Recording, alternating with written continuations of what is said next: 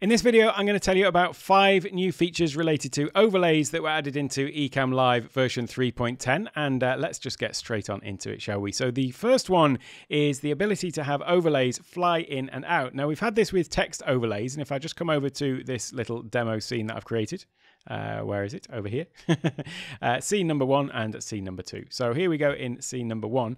With text overlays, we've been able to have those fly in and out. So if I just double click in this to edit it, then you can see here the style. We've had this for a while, so fly in and fly out. So let me just say that this one's going to fly in from the right hand side, and then click on save. And you can see that as I show and hide this overlay, it simply flies in and out. Well, now this applies to everything. It applies to image overlays, camera overlays, screen sharing overlays, whatever you want. Use it sparingly and wisely, but let me just show you what it can look like if you really wanted it to. So I'll click on the little pencil icon next to this camera overlay, and here now we've got this extra box which says transition. So here we could have this one say fly in from the bottom, let's say. This also works with images, as I've said. So if I just add in an image, we've got the, where's it gone? Create every day in April. You see that's already doing it. Look, let's click on the little pencil, and here you've got the transition. So fly in from the left and from the right and so on. So you can set that however you want it. And so this will work when you show and hide overlay. So if I was to hide that overlay, you'll see how it pops out and comes back in. In fact, hang on a minute. I think I've just adjusted that the wrong way. I set it to none. Let me change that back to fly in from the left, just like that.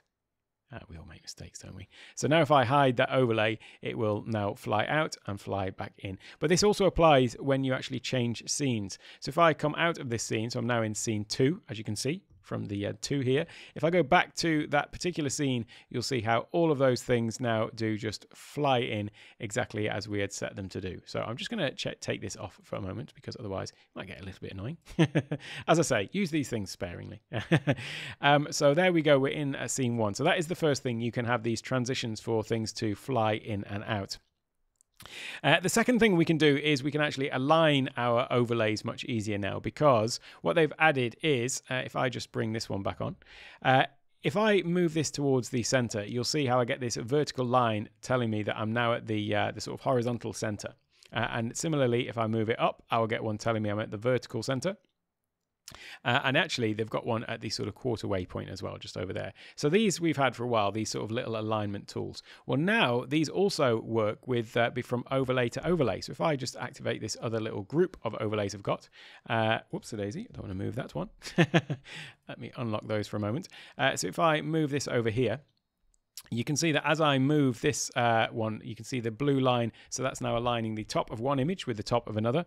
This is actually 2 things. It's this image and then it's this text box down here. But if I move this down there, you can see when it is locking on to those different elements. And this is great if you want to sort of get things all the right sizes. So now that's aligned with the bottom. And then if I drag this up, then we'll get the little line telling me that I've now hit the top of that one. So you can see how those now are a sort of perfect match. So a great little way to line things up, and it does just work with all different overlays. So this will work in the vertical and the horizontal. It will work with the text overlay there that I've got at the top, and that's now lined up with the bottom of the text overlay.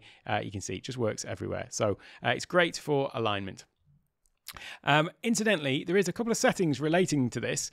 You can turn it off if you don't want the feature.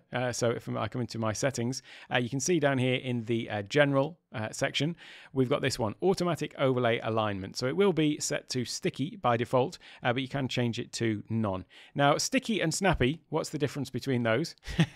They sound like 2 cartoon characters, but first of all, the sticky, what that's going to do is as you move the overlay up, you'll find that it will just get to the point where you see the blue line. And now if I continue moving my mouse upwards, you see it's not moving. So it's kind of like sticking in that position, but it's not jumping to actually reach that. But it's just once I reach that position, then it will just stay there momentarily until I keep moving my thing up and it sort of breaks away from it. So it's kind of like stuck to that line. The other option though here is if I come down and I can change this to snappy. Now, what that's going to do is as I get closer and closer to the line, when it senses that it is near, it will basically just do the last little hop. It's hard to really see on this demo. But as I get closer, there was a little hop there that I didn't actually move it, but it just jumped itself. As I say, really difficult and really hard to see. But for me, sticky makes sense because it's not going to be doing anything that you don't want it to. It's just going to sort of snap into place as you get there, or stick in place rather as you get there. So I prefer that one personally. But this is just a really great thing for creating layouts and things like that and getting everything all nicely lined up. The other thing that we've got is, again, related to these layouts, or these overlays rather, and laying them out, which is that previously we had this bit of an issue where if you've got an overlay, let's say if I come over to here, I've got these widgets that I have on screen for my live streams. And so this one here is my Buy Me a Coffee widget. You can't see it because nobody's buying me a coffee just yet. And this one down here is my subscribe button. And if somebody was to subscribe to my channel during this video or during my live stream, then there will be a little widget that pops up. So this is actually taking over the screen. We've got this white box, but these things are behind it. And if I try and move like that Ecamm Live Masterclass overlay, it won't actually move it, because you can see that what I'm actually picking up here is this almost totally invisible widget, which is my my subscriber widget. What they've done in this version of Ecamm is basically it will ignore the locked overlay. So if I was to lock my Buy Me a Coffee and the subscriber widget, now you can see those aren't highlighting as I'm moving over the screen. And I can pick up here, sorry, I didn't lock my Buy Me a Coffee one, there we go. So you can see it's not picking it up. But here now I can actually get to the things that are behind one another. And this is probably easier to see, even clearer. If I actually move this behind here, then you can see that now my Ecamm Live Masterclass is the one that's getting picked up. Whereas if I actually just lock both of these, then as I hover over it, I can actually pick up that one that was sitting behind it. So this just makes it really easy, because before we used to have to do this sort of bit of a dance really of either dragging overlays to the top in the overlays window to be able to move them, and then we would put them back where they should be in these sort of different layers and so on. So it's a really good little feature. Whilst I've got this up on the screen, I'll be remiss for not mentioning, if you do want to find out more about my Ecamm Live Masterclass, head over to ecammlivemasterclass.com.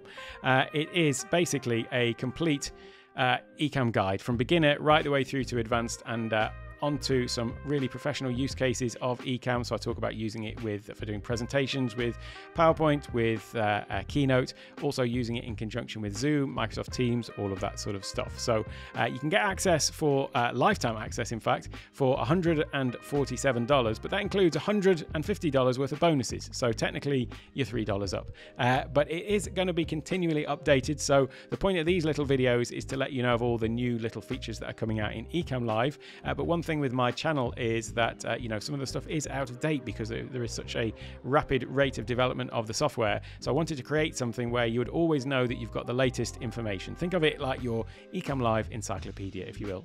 So you can get access today. It's all there. 150 videos all ready and waiting, and there is going to be more added all the time. So I hope to see you over there. But for the time being, let's get back to some more of these new features and demo mode. A couple more to talk about, and the first one is hotkeys. So now we can add hotkeys for our overlays. So in the overlays window over here, just turn those off for a moment, you can see that you've got this little sort of icon here, which is looks like the command symbol on your Apple keyboard, and these are where you can assign hotkeys. So if I just move this over a little bit, let's say I wanted to add a hotkey for this one here. I can just click on the little hotkey icon, and then you can just simply type a hotkey like that. I may have used that one before. It's the trouble with having so many hotkeys. So if you aren't using a Stream Deck though, this can be a great way to do it. And now if I click that hotkey, just like that, you see that shows and hides the overlay. So that's another great little addition that they've added in.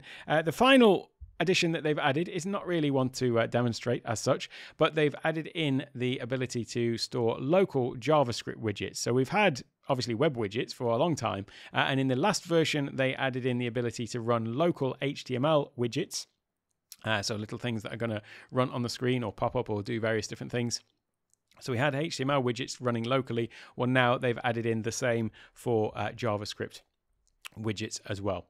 So that's all for the overlay section, but there is more great videos coming up next all about all of the other new features added in 3.10. So I'll see you in that video.